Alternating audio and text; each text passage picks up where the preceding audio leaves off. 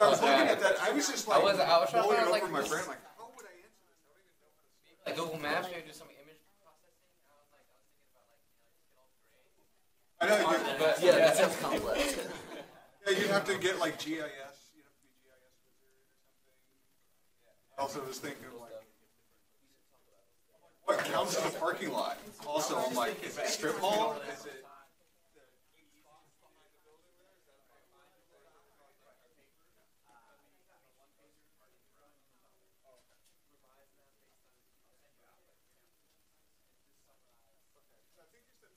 And garages, so I didn't know what size parking lot you were talking about. Because that's like, is it strip mall, or are we just talking about dedicated blocks to parking?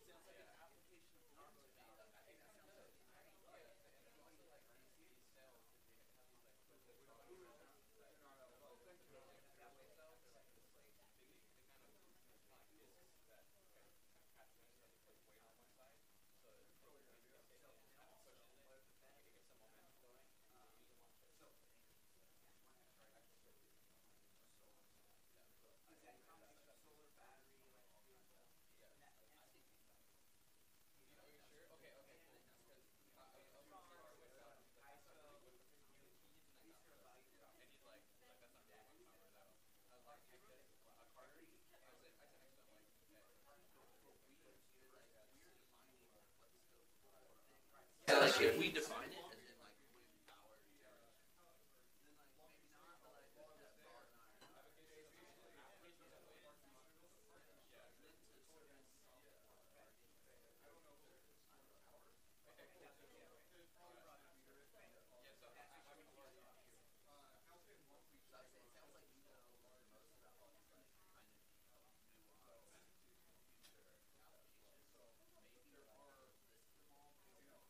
This are ones though.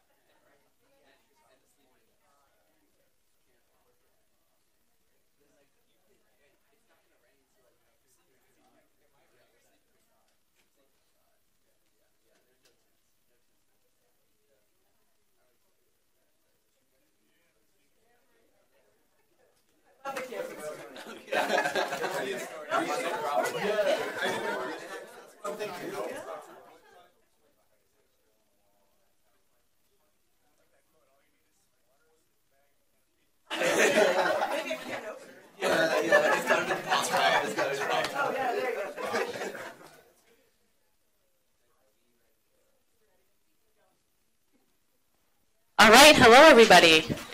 So it's my pleasure to introduce our speaker today. Sid is an associate professor and Roden professor in the Department of Electrical and Computer Engineering at Colorado State University.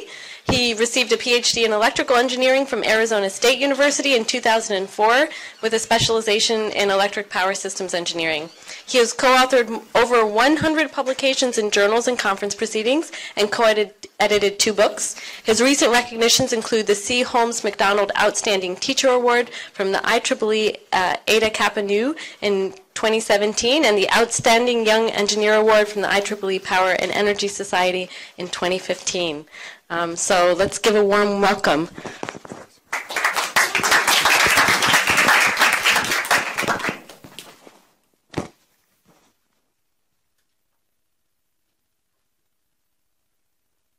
Good morning. I'm thrilled to be here. Thanks for the invitation. And as you heard, my name is Sid Suryanaraynan. I'm with Colorado State University. And I'm going to talk about smart electric distribution systems of the future. The way I have structured this presentation, based on input from the invitation letter, is I was asked to talk about my career path for 10 minutes. I'll try and do that. It makes me feel old when I'm talking about my career path. I always feel I've just started. Then I'm going to hit my research presentation on smart distribution systems.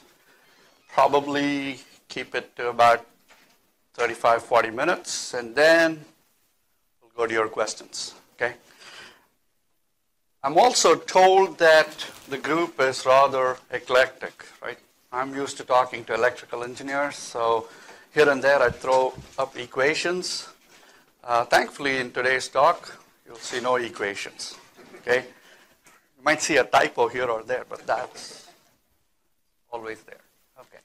So, what did I do? I earned my undergraduate degree in electrical and electronics engineering from Madras University back in India. That was in 2000. Then I immigrated to the United States to pursue my master's in electrical engineering at Arizona State University, go Devils, which I got in December 2001. And I stayed on, finished my PhD in May 2004 from the same department at ASU, different advisor. And then spent the summer looking for jobs. Okay. During my PhD, I was working on a project sponsored by the California Energy Commission on trying to deal with a big problem called loop flows in the Western electricity grid. And that time it was Governor Schwarzenegger. So I have a trivia, or something that I like to think is cool, which is when we had to submit the final report to the CEC, it was just my dissertation. We just slapped a different cover on it and sent it as a technical report. And it was ratified by the governor and was signed by Schwarzenegger, and the PDF was on CEC's website for a long time. So, hey, he signed my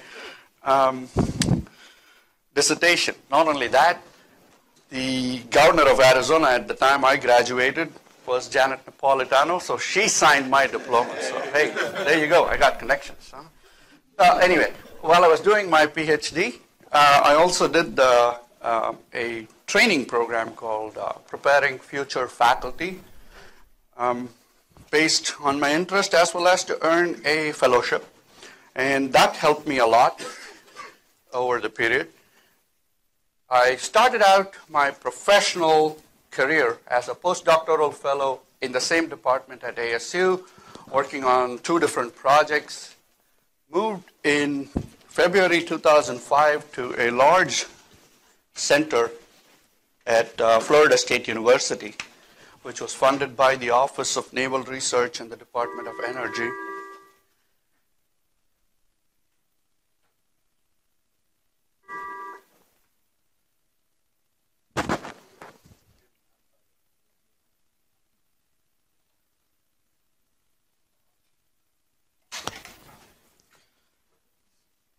And I spent about a little less than 3 years at Florida State. I was a non-tenure track research appointment gave me a lot of degrees of freedom to do things that I wanted to do within the scope of a couple of projects.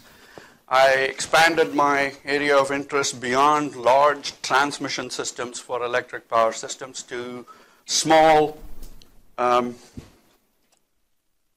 systems that are capable of powering critical loads, be they on the ground or on a ship. So I was involved in designing the power system, the integrated power system for the what was then called DDG 1000, DDX, DDG 51, went through a lot of names.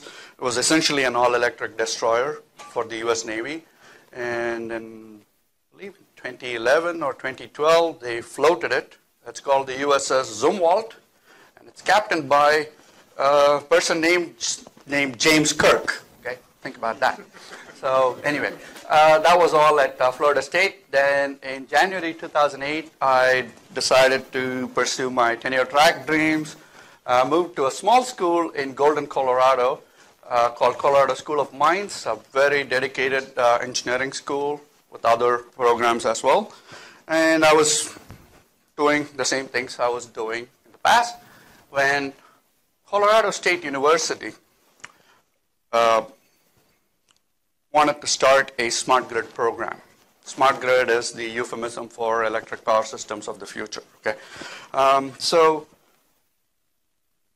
I was interested in that, and things worked out, and I moved to Colorado State University in August 2010, where I've stayed till now. Became an associate professor a few years ago, and that's where I am. If you look at how my research has evolved, prior to 2005, my master's thesis was in the area of electric power systems protection. So fun area, but not my cup of tea. Okay. Then I moved on to work closely on topics of loop flows, which is large transmission system issue. Then dynamic voltage restorers and distributed generators. I've used acronyms here without expanding them, but don't worry about it. I won't be using those in my talk again, just to give you keywords. So that was what I was doing prior to going to Florida State. Then at Florida State, I picked up my interest in microgrids, which I've sustained for 12 years now. And along the way, in sometime 2008, I started working on smart grid philosophies, technologies, and control market structures, things like those, which evolved into energy management systems, creating test beds, because that's one of the things that's always that prevents us from quantifying or de-risking our academic research, right? We can come up with a lot of nice things based on math. I'm not saying math is wrong, but to take it to the next level of tech transfer, if you are unable to demonstrate and de-risk on a test bed, then the industry will not buy it. You can say, all right, I'll take it to the field and test it. Nobody is going to let you test a technology in a critical infrastructure because you could collapse it. Your technology could collapse the stability of the grid. So test beds are very important. I work on real-time hardware in the loop simulations, which is another skill I picked up somewhere out there at Florida State. And we now have a really impressive setup, even if I have to say it myself, because we are part of a large super lab, is what it's called, real-time super lab, the hub of which is based at Idaho National Lab, includes 6 different institutions in the US and in Europe. They're all tied together and they perform real-time hardware in the loop simulation. The question then is, so what? So you've tied a few computers, big deal, right? No. Electricity travels at the speed of light. Information travels slower than that between Europe and back, okay? Even between Fort Collins and Idaho Falls. So we are developing fundamental techniques in compensating those and reflecting reality. So that's fun stuff. CPS is and CPSS. CPS stands for Cyber Physical Systems. It's a National Science Foundation program, keyword, whatever you. We got our first CPS grant, one of the first CPS grants in energy management from the National Science Foundation in 2010. And we built another S into that. That's the social aspect, meaning how about involving the end user? So far, electric power systems has simply ignored the end user by not taking into account certain aspects of how energy is handled. So we are propounding that. We use high-performance computing, and we are taking all of that and putting it in our research on smart cities. Not just the electricity infrastructure, but how does it interact with water infrastructure, transportation infrastructure, with food networks, things like those. So this has been the evolution of my research. I really don't know where this is going. Mostly in these topics, I think we are looking at a lot of important challenges in front of us, so I'll be working on this for the next few years at least. Some metrics about my research. We are lucky to be funded well, over $3 million between PI and co-PI activities. Have publications that are reasonably well referenced with a H index of 23.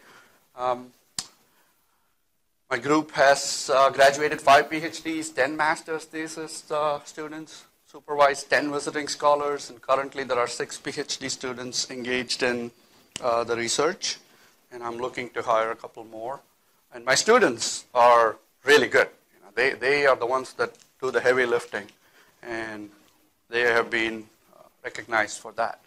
In addition to all that, we also have, the reason Colorado State hired me was to start a program in smart grid, not just the research program, but also a teaching program. So we have developed 4 graduate courses. I'm in the process of developing my 5th graduate course, which if any of you is considering an academic career, keep in mind, course development is non-trivial.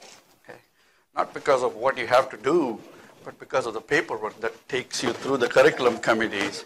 And so anyway, I am proud of that because I'm now on my 5th graduate course, as well as an online certificate in power and energy systems offered by Colorado State University for practicing engineers.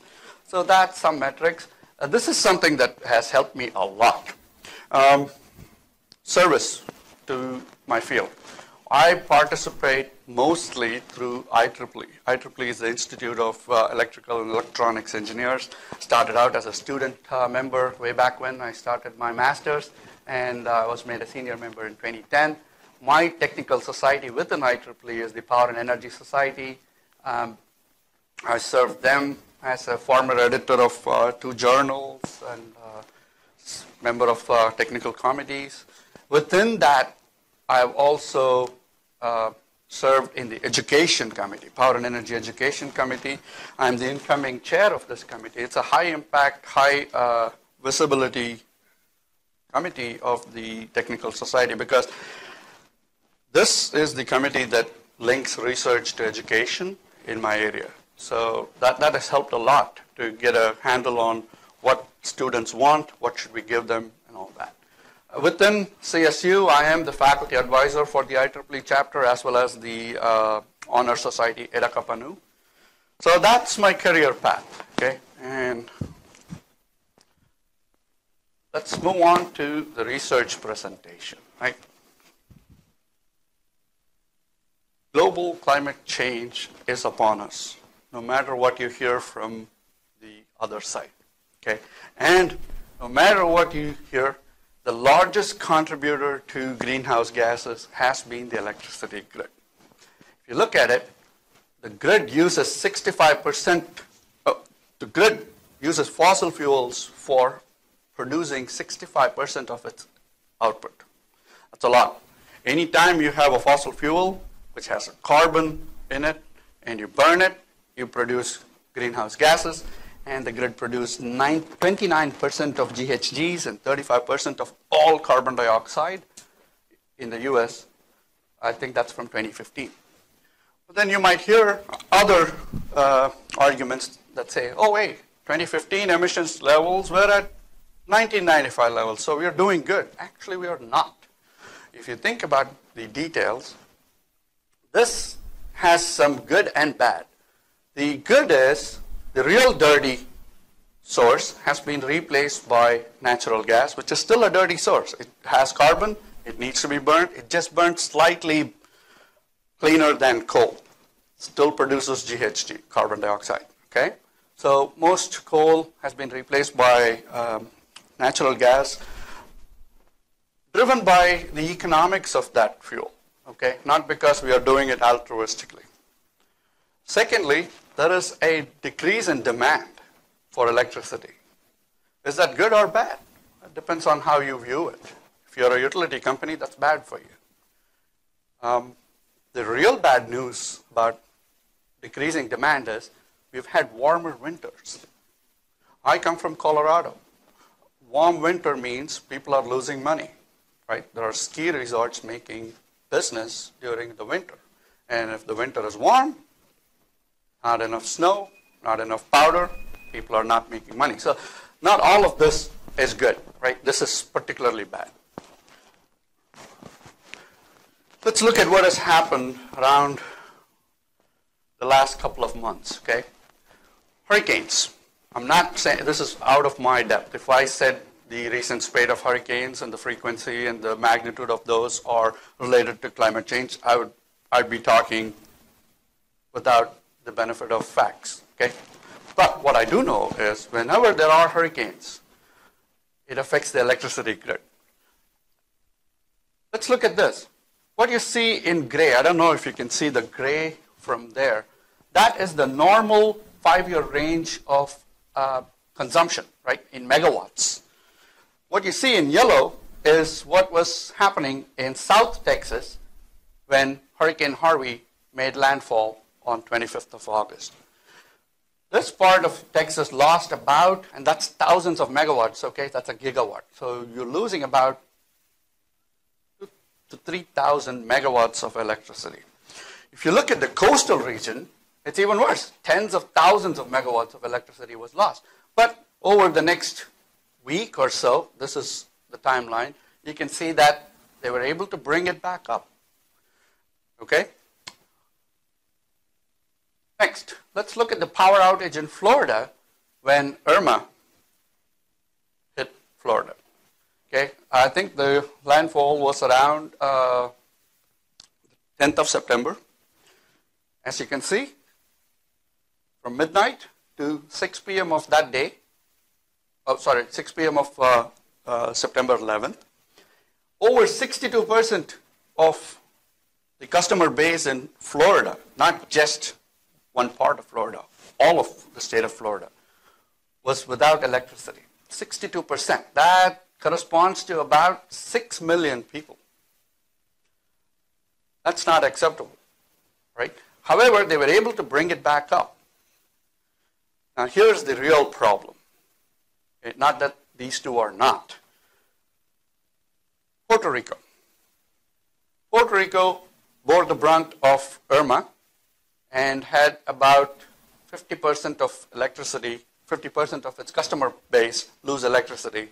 And within just a few days, Maria hit. Okay?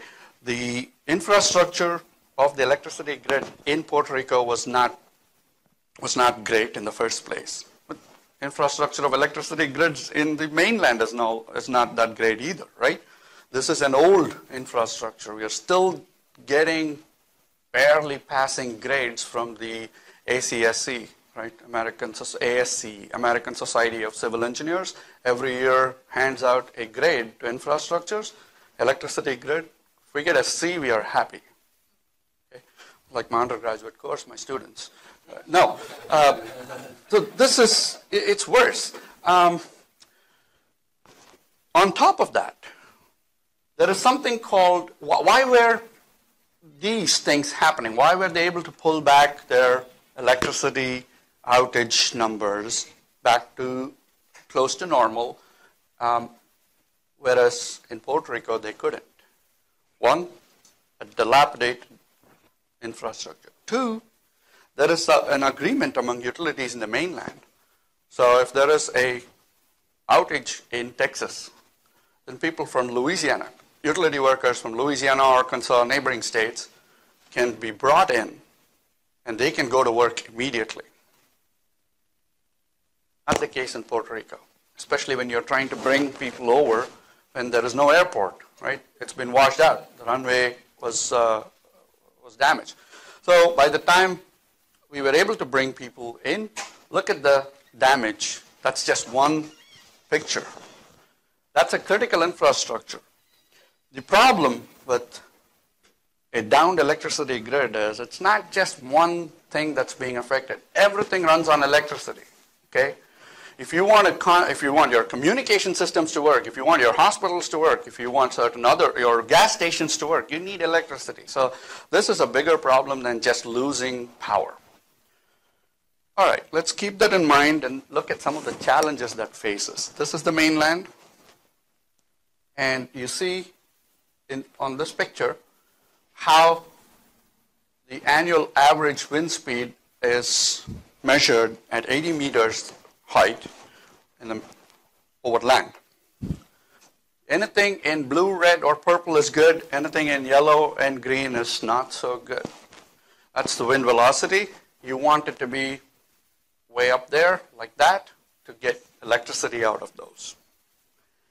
Look where we have the best profiles. Midwest, the Dakotas. Look where people generally gravitate to living. Coasts. Our transmission system is already at its capacity. The available transmission capacity, ATC, if any of you engineers are in the crowd, will understand it's a metric that's used as a rule of thumb for measuring how much more electricity can be pushed over transmission lines. So already we are overloading our grid. So if we put wind turbines here, large, big ones, how are we ever going to get those sent to the coast where people live, right?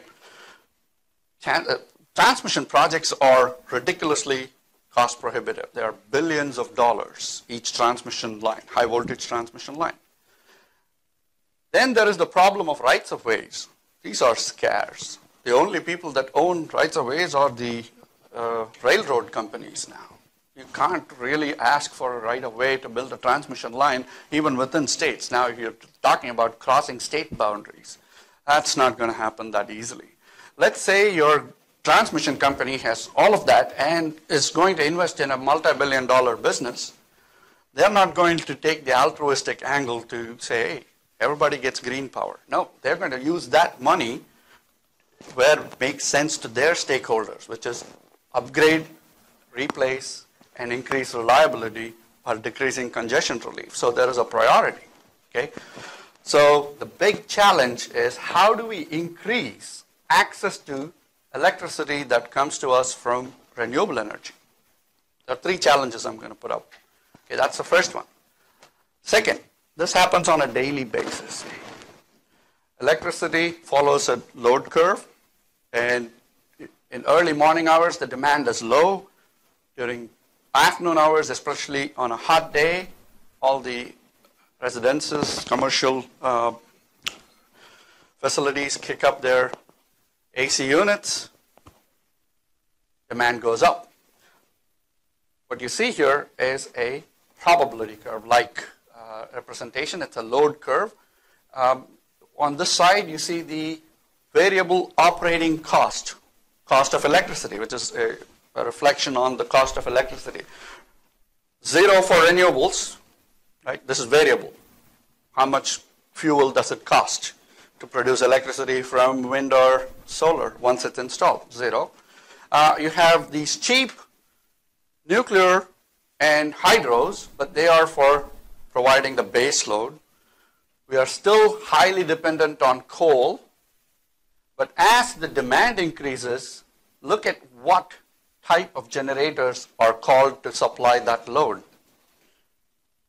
Petroleum and natural gas. Why?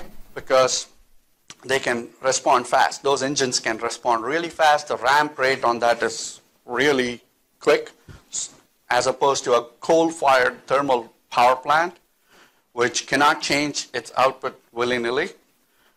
Forget it for a nuclear power plant. Once you reach criticality, set the output, walk away. You cannot change that. These are the ones that can actually change their output. However, they use a dirty source of fuel. Second, I suppose folks from California are aware of this duck curve, right? Comes to us from down the road in Folsom. If you look at this, for California ISO, this is the load curve of 2015, 2016, and 2017. There are two peaks. During the midday, when this is a function of increasing solar photovoltaics in the system. As you have more and more solar photovoltaics in the system, during the day, that load dips because you're powering it locally with solar PV-based generation. However, when the sun goes behind the clouds or when it sets, all that load that was deferred is now going to be put on the actual grid, and the ramping is so high, you will have to call in those dirty generators to supply that load. Okay? Second challenge, how can I decrease the use of this expensive and dirty generators? The third challenge is grid resiliency. I talked about natural disasters, but there are some other situations or scenarios in the grid. I don't know if you're aware of what happened in Ukraine in December 2015. There was a cyber attack on their power grid, and that brought it down. In 2013, the Metcalfe substation in this state, owned by PG&E, had sniper attacks that's still unsolved. That was a physical attack. There can be unscheduled maintenance issues. Let's go back to this one. Who says your coal-fired power plant that's running cannot fail? The mechanical device that can fail, and it's not going to tell you when it's going to fail, right? So that's an unscheduled maintenance issue. When that happens, there is a difference between load and supply. Unlike any other commodity, electricity is the most perishable one. Talk about how a cyber attack. I will in just a second. So your load and supply should be balanced at all times, because electricity is the most perishable commodity out there. It's produced, must be consumed within 16.67 milliseconds in this country because our frequency is 60 hertz. In 20 milliseconds elsewhere because the frequency is 50 hertz.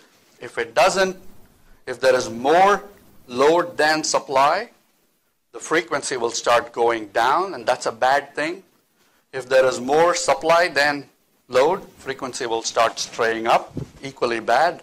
So that's why we have to bring in all these dirty generators instead of turning off loads.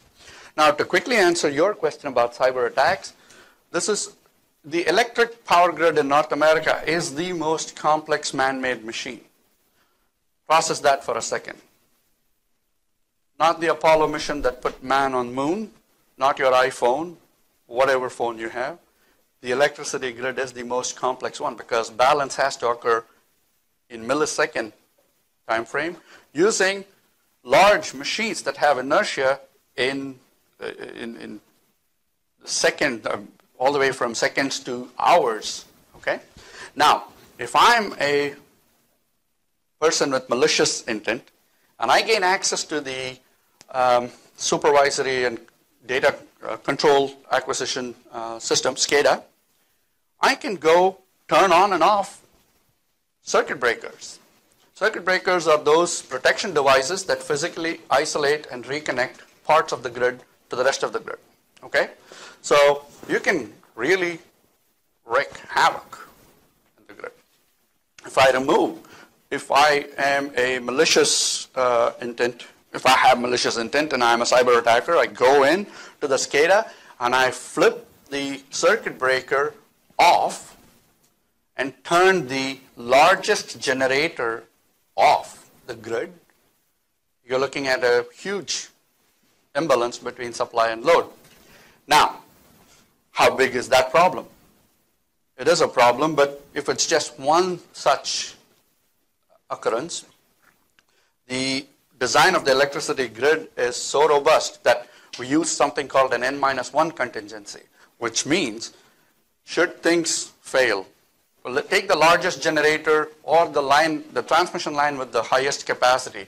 The design of the electricity grid is such that we design it in such a way that if that line drops due to a lightning fault, or if one of the largest generators has to drop out due to a generator fault, the grid will continue to work like that event didn't occur. This is rolled into how we are designing the grid. We've been doing this for a long time. However, sounds great, right? The most complex man-made machine, N-1, robustness, whatnot. What about N-2? If a hacker is really putting his or her mind to it, they're not going to just take out one line. They're going to go in, once they have access, what's stopping them from turning off 20 lines, 40 generators, okay? So that is a big deal. Answer your question? Yeah. Okay. So, which is in this discussion, what we are trying to do is come up with resiliency. One of the sources describes resiliency as the ability to anticipate, absorb, adapt, and recover from a potentially disruptive event like the one I just described. The goal is to stop an event from becoming widespread because we have an interconnected grid that has the western grid connected to the eastern grid, connected to the ERCOT, which is the Texas grid in the mainland. How do we stop it from moving across, from cascading? So stop the widespread of that, decrease the severity of the event, as well as the duration. To answer that, the third challenge, how to increase the resiliency, we are looking at new philosophies of topology, things that have not been looked at. Say design, new designs, N-2, N-M. Control philosophies. How do we deploy our assets? These become very important in the context of grid resiliency. Now, this is a slightly outdated picture from the Department of Energy, which says that smart grid can deliver, has a lot of information, including sequestration, clean coal, nukes, wind, solar, market storage, transmission systems, the whole spectrum of electric power systems, all the way from generation to transmission to distribution to end use, including smart buildings and smart homes with wireless capabilities and electric vehicles that can charge and discharge. So this is really the future, right? That is the smart grid philosophy, and I'm really condensing a large initiative into those couple of sentences, so bear with me. Smart electric distribution system reside within these boxes. You have your end user and her assets. That's a part of the smart electric distribution system of the future.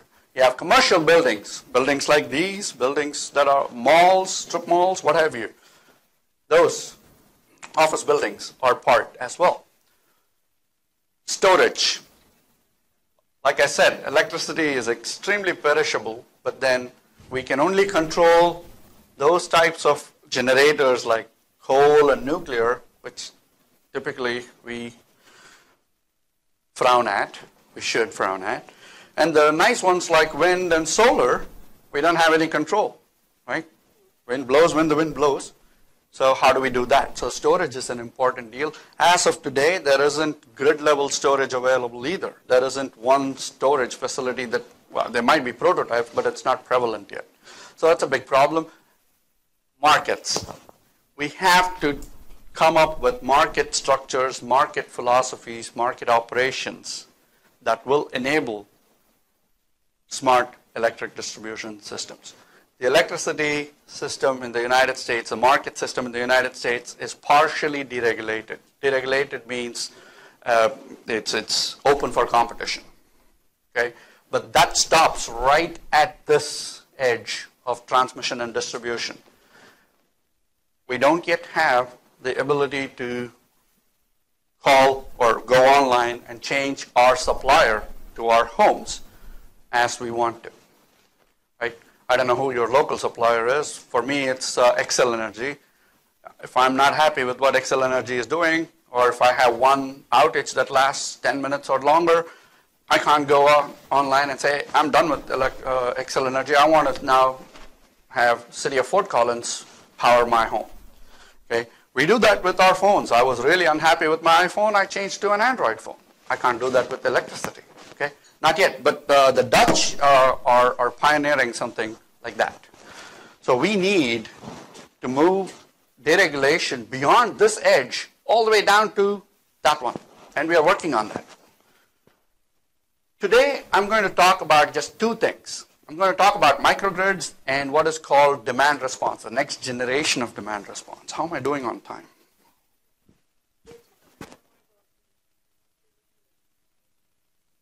Yeah, I can. Briefly, though, because I teach an entire graduate course, 16 weeks on that. So, deregulation, in the past, electricity infrastructure was vertically integrated, meaning if you were let's pick on Excel today. Okay, if you were Excel Energy, you owned your generation resource, you owned transmission lines, you owned the distribution assets as well as the contract to supply to an end user. You didn't have to share any of this information with anybody else, so you could game the system. You could wake up one morning and say, all right, I'm charging 17 cents per kilowatt hour for electricity. These people are dependent on me as a supplier, monopolistic supplier. Let me kick it up to 30 cents per kilowatt hour. Are they going to turn off the lights and their heaters? No. So that's a very bad way of dealing with a market. It precludes any kind of energy efficient or economic efficiency. Deregulation was a result of two main laws that were passed, orders passed by the Federal Energy Regulatory Commission in 1996, led to the creation of California ISO. These two orders, 885, 886, took the generation assets, information that I might have as a large company like Excel related to my generation, and unbundled that from transmission or any other part. What does that mean? Now that means if you are a small generator trying to access the market, the transmission market to supply to say you and I both have to, the big participant like Excel as well as the independent power producer, both have to access the same information at the same time and bid for its use. Its meaning the transmission system's use. Now that's an oversimplification of deregulation. Unbundling certain parts of the grid and opening up the information system has led to a lot of advantages. Of course, in 2000 and 2001, here in California, Enron came that deregulation, which was which provided us with some lessons, which we have since then incorporated in how we deal with deregulation. Does that answer your question? Okay. So today I'll be talking about these two topics. Like I said, I've been working on this particular topic for 12 years now. So it would be unfair to present results related to microgrids, try to take 12 years of work in 15 minutes. No. So I'm going to just talk about the generic advantages of that philosophy. Okay, I'm going to give some examples of what's going on in the world and why it's important. This is a newer topic, so I'm going to throw some results and see what your feedback is on that. Okay, two different topics. Let's look at microgrid. A microgrid is a small subset, fully contained, a small subset of the large electricity grid. Meaning, within this microgrid, you will have access to generation, you will have access to delivery systems like feeders, electrical feeders, protection systems so that you don't keep feeding into a fault, that might occur, be it a lightning fault if it's an overhead distribution, or if it's an animal that has burrowed its way into the insulation of your feeder, which, by the way, happens quite a lot, as well as distribution system assets. By assets, I mean end-user loads. Now, the thing to bear in mind is this may not seem like such a big path-breaking phenomenon, right? It was when Edison came up with the Pearl Street Station and put out his system of powering, I think, 16 homes with DC electricity. But then we moved on to AC and we moved on to interconnected systems and all those. Islanding means turning off a breaker and becoming self-sufficient or self-contained subset has always been a no-no according to the utility, because one, you're taking business away from them. Two, if you turn off your generators and loads on and off without information, that's going to cause unbalance in the grid. So the utility doesn't want you to do that. However, another thing is large generators that supply the loads are located far away because they are ugly to look at. Now we are saying we're going to bring generators that are closer to where you and I live. So that's the path-breaking or game-changing idea behind this. This particular microgrid is equipped with control systems to function either as a part of the existing grid or by itself as an electrical island. And you can turn off these breakers wherever you want. If you turn the dark blue ones, then everything downstream of a substation becomes a microgrid. If you turn this light blue one off, then a part of the substation feeder, a part alone becomes a microgrid. These are still connected to the grid, okay? Now turn these all on, but then you turn this one off, a particular circuit can be a microgrid, provided it has all the access to generators, storage devices, loads, assets, and control systems. You can even open a facilities circuit breaker and make it its own microgrid. Okay? All the way down to a neighborhood or a commercial facility, all the way up to a substation. Okay? That has several feeders on which reside many of those homes and commercial setups. Okay, that's a notional microgrid. Unfortunately, when it comes to electric power systems, things are so big that we have to use these rather prosaic one-line diagrams to explain what's going on. This is where we usually lose our jazzy part of engineering, right? Who's interested in just some lines. Advantages of a microgrid is reliability of supply.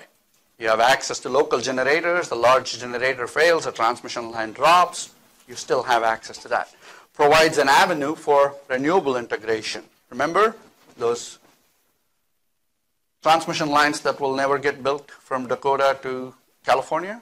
Well, you can use the nice sun, the sunlight that you get in California to have rooftop PVs. You have the Million Rooftop PV Initiative in California. There you can meet your renewable energy standards. So it provides an opportunity or an avenue for renewable integration. By doing this, you defer investments on transmission lines for utilities, large companies, so they can take that money and invest it in something else that will make the system better. Okay? There is something else known as ancillary provision, ancillary service provision. These devices, these topologies can also be used for providing emergency service, frequency regulation, things that are beyond just providing electrical energy. And there are economic incentives for the microgrid user. Lastly, this is a solution for increasing resiliency.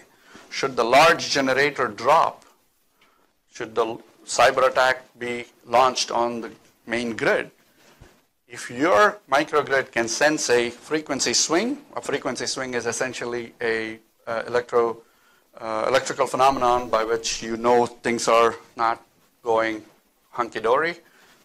Disconnect, stay sufficient, self-sufficient. When the swing has passed, things have returned to normal, reconnect. The users are in remote off-grid communities. I actually have a student, a PhD student, working on developing microgrid topologies for powering hospitals in Papua New Guinea. They don't have access to transmission lines. Second, campus facilities. My own campus has access to, is part of a microgrid in the city of Fort Collins, Fort Z microgrid project. Military applications. Remember that all-electric ship I was talking about, I was working on at Florida State? That's a floating microgrid. It's not connected to any transmission grid when it's out in the sea, right? So it's got, and other military applications abound as well. I'm not going in for reasons of time. But this is what is of primary interest, timely interest.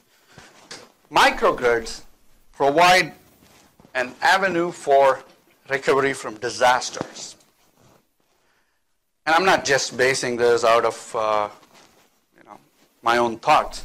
These are actual examples of microgrids helping in disaster recovery. The Tohoku region Pacific Coast earthquake, Fukushima, in 2011, took out power for the entire city of Sendai. The Sendai microgrid, well, it's called the Sendai microgrid, but the official name is NTT Facilities Microgrid, was able to power the hospital there. This here is the Federal Drug Administration's White Oak Research Facility in Maryland, and this is the Verizon Garden City Center office in New York City. Both of these, along with some campus facilities at NYU and Princeton, were able to tide over the outages caused by Superstorm Sandy. Okay. Lastly, this is news from just 2 days ago. Tesla was able to put up a solar-powered microgrid for the Children's Hospital in San Juan, and they were able to power that up. Oh, by the way, Maria is the largest. I wanted to say this on the second slide. It's a sobering statistic. Until yesterday, the 2003 blackout was the most expensive and widespread one that happened August 14, 2003 in Northeast United States. Now, Maria has overtaken that by several billions of hours of customer outages. Okay, so millions of people affected for hundreds and thousands of hours. Okay, hundreds of hours. Still within 1/8 of a year, right? Okay, so another thing is the situation report from DOE says 73% of Puerto Rico is still without power, and 85% of U.S. Virgin Islands is without power. Microgrids could be a solution. Another thing is you have to think about burying your distribution systems, distribution feeders. Otherwise, you're going to have down poles and knocked off lines. So I think we made clear that microgrids have a lot of advantages. However, there is a need, there are needs in research. We need to focus on how to increase the asset diversity and versatility.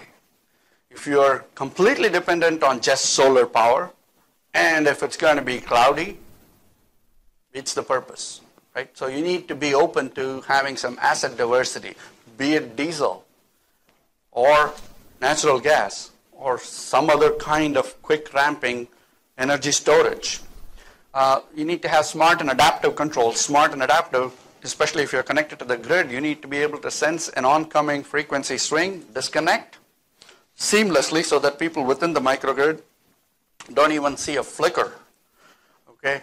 Sometimes you go home and you might find the clock on your microwave blinking. That's because there was a momentary stoppage of electricity. We need flexible dispatchability. Right now, we don't exercise the entire gamut of flexibility when it comes to dispatching our assets within a microgrid. Metrics and visualization tools, metrics for quantifying the performance, visualization for having situational awareness, testbeds for de-risking and demonstrating its value. Economics and market participation. Without this, nobody is going to be investing in that. You need to make a value proposition for this. Lastly, you need to have standards and regulation, but this one's really caught fire over the last 10 years, and it's IEEE 1547 family of standards is now, it's the go-to document. And the reason I listed these, there are many more topics, but these are what my team is working on, these topics. Okay? Now, quickly changing gears, and I'll finish in 10 minutes. This is the next topic that might provide a solution to those three challenges that we talked about.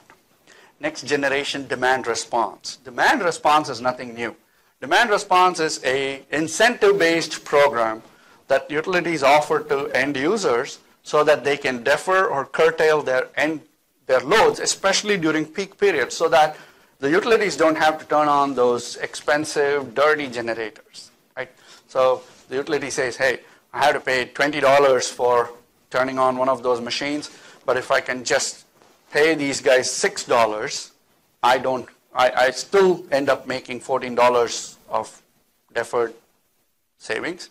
So that's a demand response program. I'm using numbers just to make a case. These programs, demand response programs, have been around in my own city, city of Fort Collins. They've been around since 1985, so it's nothing new. However, they've never been as smart and adaptable as we want them to be. These demand response programs are usually triggered based on system reliability and market conditions. Market conditions meaning there's a lot of natural gas, need for natural gas, system reliability. Maybe there is a large coal-fired plant off-grid. The advantage is you have increased efficiency. You don't have to build large power plants to accommodate those loads. Instead, you're incentivizing people to move out of the system for a short period. Lowered emissions because your natural gas and petroleum-fired machines don't have to be turned on. And you have a prolonged availability of traditional resources because you're not overtaxing them. If you have end users who are willing to participate in demand response, your home probably has a total load of 5 to 8 kilowatts. The California ISO is a bulk electricity market. They trade in megawatts and gigawatts every hour. So you are below the noise level at 5 kilowatts to 8 kilowatts. So you don't have a value proposition to enter that market. So that goes out of the window because you are not able to participate. It makes it impossible for the individual residents to make some money on this. Further, there is a very interesting study that shows that retail customers, if they perform their actions of demand response without coordination, they can bring down the grid. Okay? So they can increase the volatility in the market because they increase price elasticity of demand. So this is an economic concept. It can backfire. There's something known as a backlash effect. If you provide demand response and there is a large contingent of electric vehicles and they all take the demand response incentive and say, hey, I'm not going to charge between 6 p.m. and 8 p.m. The system peak passes. Now everybody connects at 8 p.m. They actually shoot the system peak over what was expected at 6 p.m. So it's a backlash. Those are not good. So we need to control residential loads to provide a large portfolio. What's missing is market structures and other enablers. We proposed a market structure that's a cyber-physical system, including that of a home with different smart as well as non-smart devices.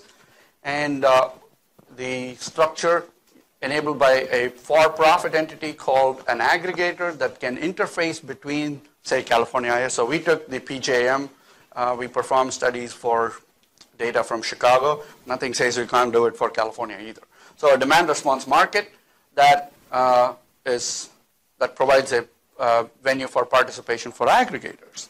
The aggregator is tasked with intelligently coordinating these loads so that they don't end up causing all those havoc situations that I mentioned, while optimizing its own profit. There must be an incentive for this guy to participate. Otherwise, you're not going to get anything out of that. Lastly, the goal is to reduce the system peak load. We proposed an alternative pricing that can reside along with the spot market price as well as the utility price.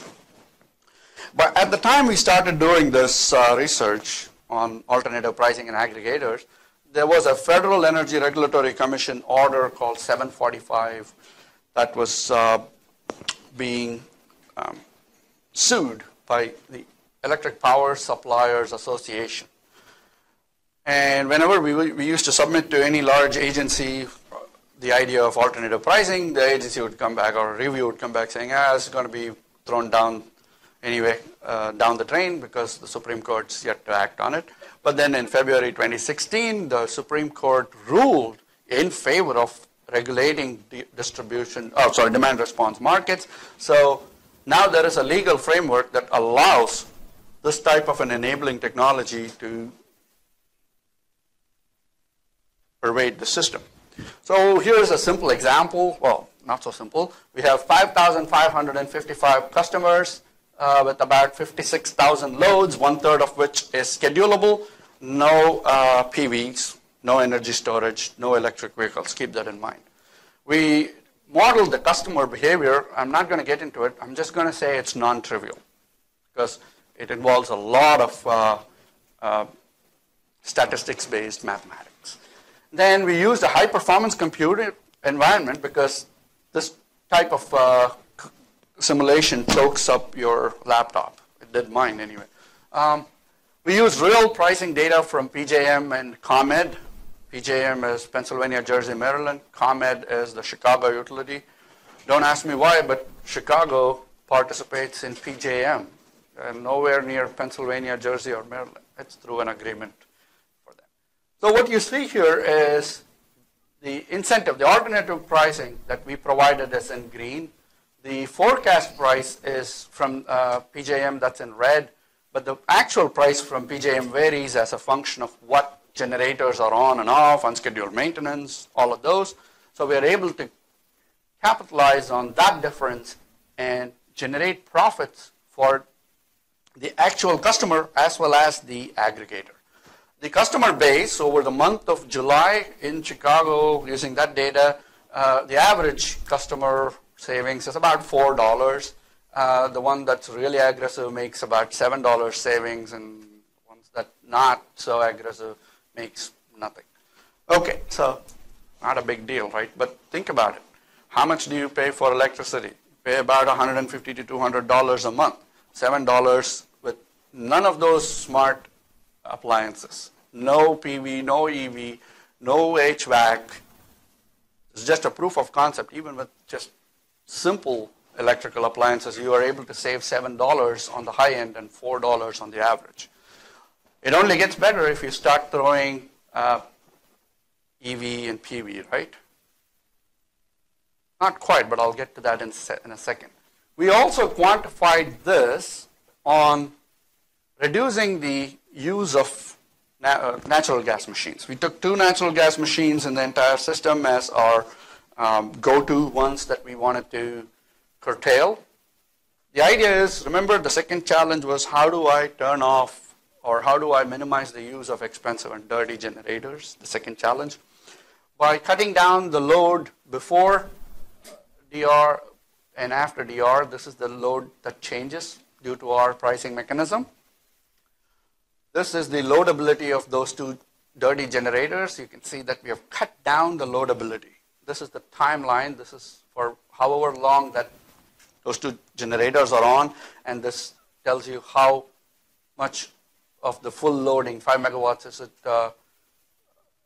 loaded for. You can see the color is also closer to blue, and the width of that is also reduced. So hey, how do we know we did well? We quantified the total reduction in carbon emissions for that month, about 72,000 pounds of carbon dioxide with just those 2 generators, and those are natural gas machines. Average aggregated customer savings for that 5,000 is pretty much what we expected, right? The average customer makes about $4 savings or $22,000 savings.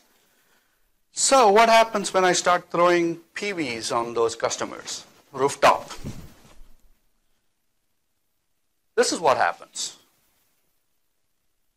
This is, the blue one is 0% PV, no PV on the rooftop. The yellow is 100% of those homes have PVs. As we increase the penetration of PV, the profit of the aggregator falls. The profit of the customer also falls. That's because there is no energy storage. Why? Whenever there is the opportunity to put a local controllable load on free electricity available from PV, the customer, I would put it on free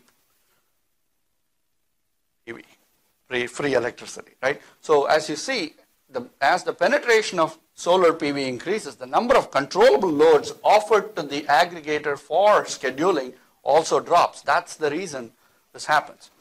So the aggregator is disadvantaged. So if you're an aggregator, what would you do? Well, other than go out of business. You should start investing in centralized energy storage and include that in your customer incentive pricing. That's what we are proposing. So aggregators will now become the ones that own energy storage facilities. So that's where we are, and that is my last slide. As I said, electric distribution systems used to be the most boring, passive part of electric power systems. Not anymore. This is where the smart grid is really being, it's really where it's emerging. Challenges that are facing us in the electricity grid world is minimized access to transmission. We are more and more concerned, we should be more and more concerned about cutting carbon dioxide emissions, and resiliency is front and center for us. We're all following the news about the recent hurricanes. That's my one typo for the slide presentation. So, microgrid is a technology whose time has come. In the past, utilities used to be very, very tentative and would shoot down the discussion about intentional islanding. Not anymore. Next generation DR has immense value. And what my group is currently doing is taking microgrids and finding ways to make it pervasive, cheap, and flexible. We are looking at how to reconcile new assets like PVs, electric vehicles, in next generation DR. So that's the challenge that's facing my own group. And that's my group, as well as my collaborators.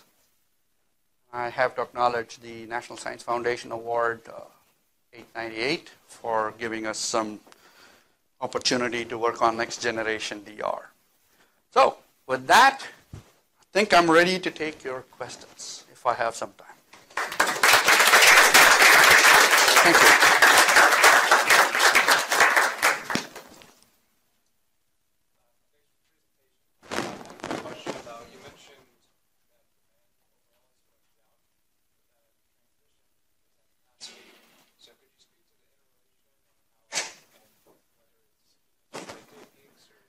Demand growth is going down. Demand is still there. Yeah. So what's happening is we are retiring more and more generators, and we're bringing on newer generators. So those keep loading the transmission lines. Demand growth was expected to, say, go at 4% annually. That's going down, meaning it's not at that rate of 4%, but it's going at a lower rate, but it's still growing. People are still moving to places where they want to move. So that's the dichotomy there. As far as it goes with the detection of frequency swings and the microgrid going offline, how would you address the events of, say, false alarms? Like, things happen all the time with influxes. So every time there's a false alarm, then there will be a switch, and there has to be some energy loss with that switch. So how would that That's a great question. My answer is we are working on, okay, let me give you a non-answer. Your controller has to be smart, okay? You bring up a good point. You don't want this to be switching in and out, left, right, and center. You want it to switch out with a certain level of confidence. So that means your instrumentation, your ability to process measurements into a decision should all be smart. So we are working on microgrid controllers that do that. So I'm going to go around the table if that's easier.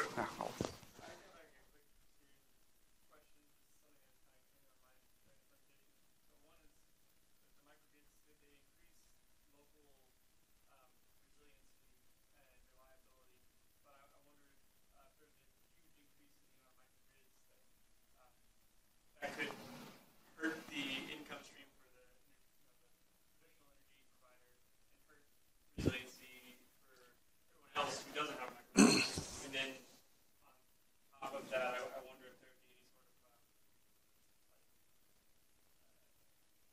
with higher incomes can afford the high cost of a microgrid. So you have sort of a split between people who can afford to have really resilient energy systems. Okay. Again, another good question, right? The utility should get into the microgrid business. Otherwise, they are going to face competition from a source that they have never considered in the past. When it comes to, yes, and what is the sweet spot? How many microgrids should we have in a system? Right, and where should these be placed? Those are all topological, those will be answered by topological research on where to place these new circuit breakers to island. The second question was, what about early responder, what about first adapters and those that can afford it, right? Resiliency is a system good, just like your quality of power. If it comes to you really choppy, then your machines are going to be malfunctioning, right? We don't get that. You could be the richest guy in the neighborhood, you'll get the same 4.8% voltage total harmonic distortion. You could be not that person, and you could get the same, right? Because that's the quality of supply. Resiliency is simply like that. Now, microgrid. If the utility invests in microgrid, then they are deferring costs from other investments. So that should motivate utilities to invest in that. Otherwise, they're going to, who pays for transmission lines in the end? End users, right? Because it's passed down to us. Instead, we are going to now bear a portion of that cost passed down to us for building microgrids. So it involves a behavioral change as well. So I don't know if I've answered your question, but it's not easy for me to go into those without help from my collaborators who are behavioral scientists as well as economists. So that's why I work with them quite a bit.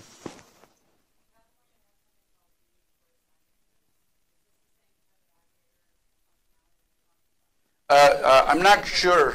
I'm not sure about the full range of functionalities of the community aggregator, but it could be.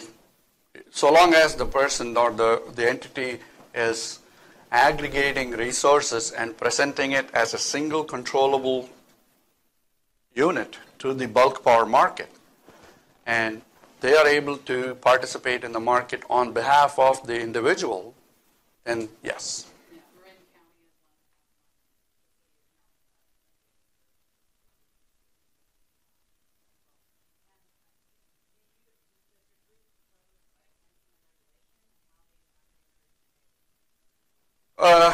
I'm in the Department of Engineering, so I would love to talk to people who are tuned into regulation or policy research. So things from the engineering world can be moved along, but I don't work on policy or regulation per se. Okay?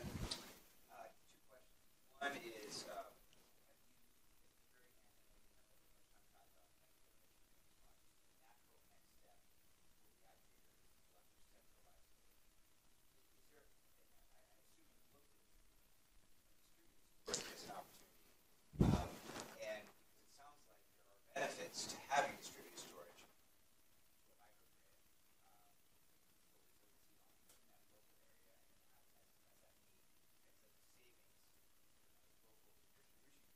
As well as the transmission side.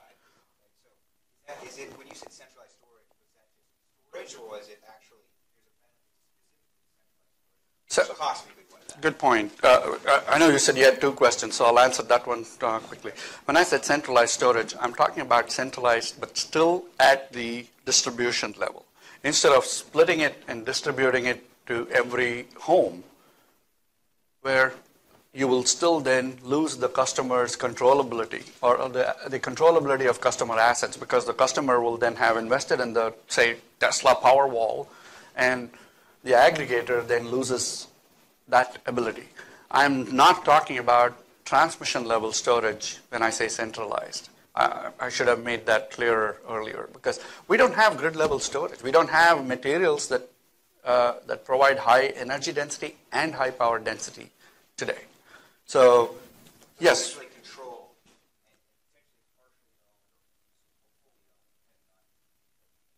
Correct. The aggregator must have a stake in it. And it's a little too early for me to say distributed storage doesn't work, but we are looking at it. So far, we have quantified centralized storage as a centralized in the distribution system, not in the transmission system, as an opportunity for the aggregator to regain controllability of assets. Your second question?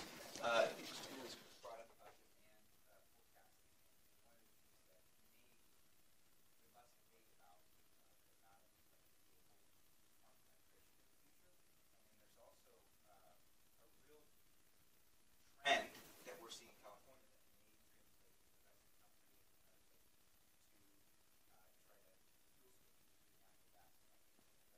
so while we see a certain level of demand currently, potentially that may change dramatically with those two. If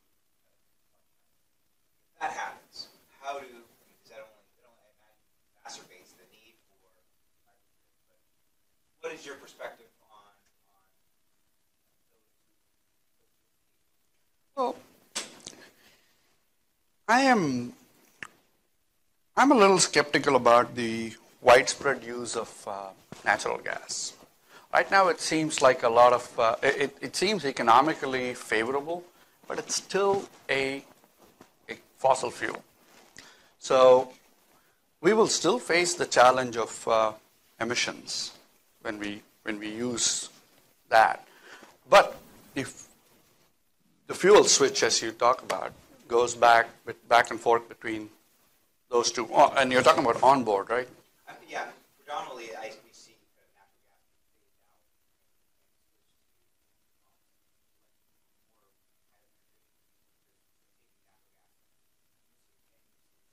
phased out offline and switching. I have to look into that. I think that will put new constraints, especially when the projection of demand and all that will change. I have to look into that. Of course, yeah. Because another thing is right now we're all like, oh, okay, let's move to electric vehicles. Let's get away from gasoline. Okay, if we can cut down the time to pump or time to charge the battery and make it comparable to your time spent at a gas station fuel pump. The other thing is right now our road taxes are rolled into our gasoline price. So if we move en masse to electric vehicles, are we going to be driving over more potholes than now? That's a question that I've had for a while. I've been talking to people about it. So things are, we are looking at one small aspect of a large problem here. And I think this, like with many other problems, requires the participation of people beyond just one area of expertise. We need more participation from, I collaborate with behavioral scientists, computer scientists. We need people from policy regulation, those that know things like where the tax money goes and all that. So that's just an example of how hairy the problem is. Yeah, so you mentioned one of the questions you're wrestling with is the role of rooftop PV in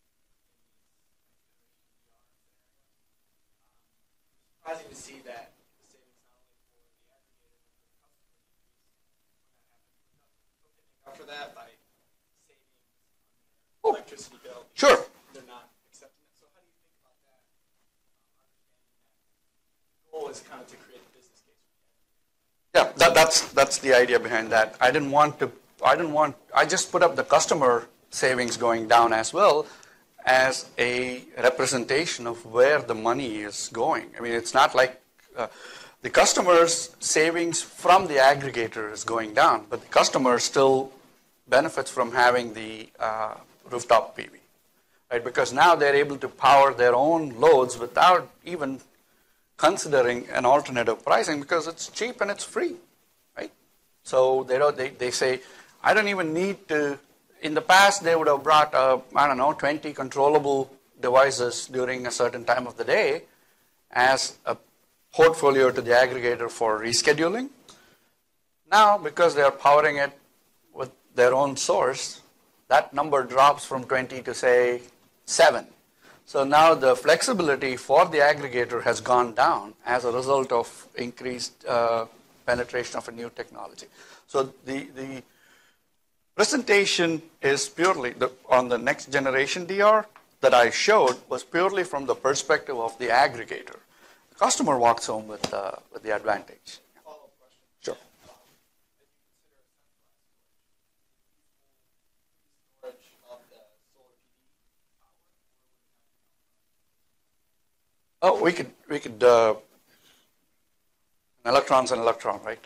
So if you are able to make the best profit bottom line, you could cycle it through PV, you could cycle it using bulk electricity market. If the price is cheap during a certain time of the day, there should be nothing that stops you from charging it and using it later when it's expensive. And if the problem is you're now going to rely on forecast of clouds, which is very fickle, by the way. That forecast is worse than wind forecasts, right? So if you commit yourself to the electricity market to provide some kind of an ancillary service, and you've depended on the forecast from the cloud cover, that will change, and you'll now be left without the source to meet your commitment to the market, which is not good. So yeah, you have to look at all the opportunities that are available for you to charge and discharge. Nothing says you can't do charging, discharging with EVs, provided you don't compromise the battery life of the electric vehicle whose primary use is in transportation. That's the thing that I'm trying to convince all my students. Like, in electric vehicles, primary use is transportation, not grid support. So think about that and apply those constraints in your optimization. I think you had a question and then. Yeah, you talked about the profits that could be acquired from the aggregator without any smart appliances. You talk about how the aggregator would interact with the people whose demand they're aggregating to kind of shift the peak. Is it just the text message that says turn on the lights now, don't run the dishwasher, please? No, this happens a day ahead because the aggregator must build a portfolio, come up with the CIP. Like I said, there was one slide where the second bullet, modeling customer behavior is non-trivial.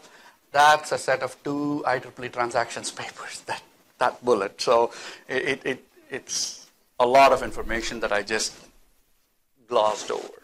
But there must be interaction, and that must precede the actual time at which this is being committed to the market. So we put up a timeline on that as well. Okay, so I don't know if I answered that question. Yes or no? Okay.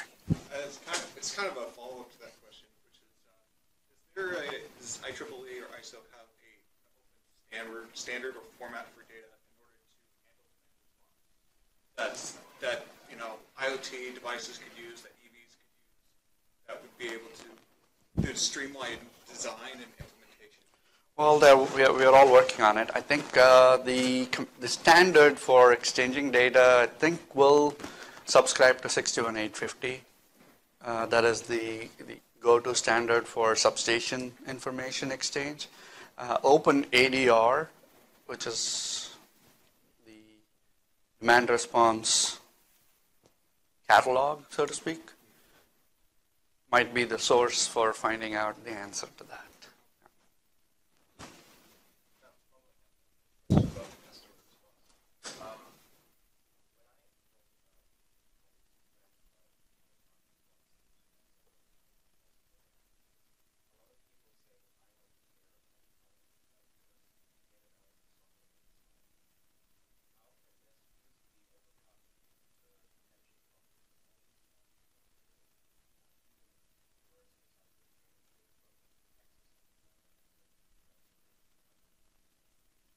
Well, the answer lies in not the savings that the customer makes, but in the resiliency that's offered as a result of providing reliable power. Let's say you pay 15 cents per kilowatt hour for electricity out of your socket. Is that what you would pay if somebody said, I'm going to cut off the supply to you? Meaning, there is another metric called value of lost load. Depending on who you are, whether you are an industry or a commercial site or an end user, you place different value on not having to lose power. Okay, that's what should be tapped for presenting a value proposition of these new technologies beyond the first adapters when it comes to pervasive technology, right? So, yeah, problems abound, but we have to keep thinking about how to sell this. Because we've looked at some advantages, but we must make it worthwhile for the customer. Otherwise, it's not going to. But you know, one way of thinking about it, we don't have to present it as a dollar value, but as a percentage of savings over the entire year, and the ability to participate in the market and control the value of lost load. Then you might see a reasonable value proposition emerging from it. Thank you. I enjoyed being here.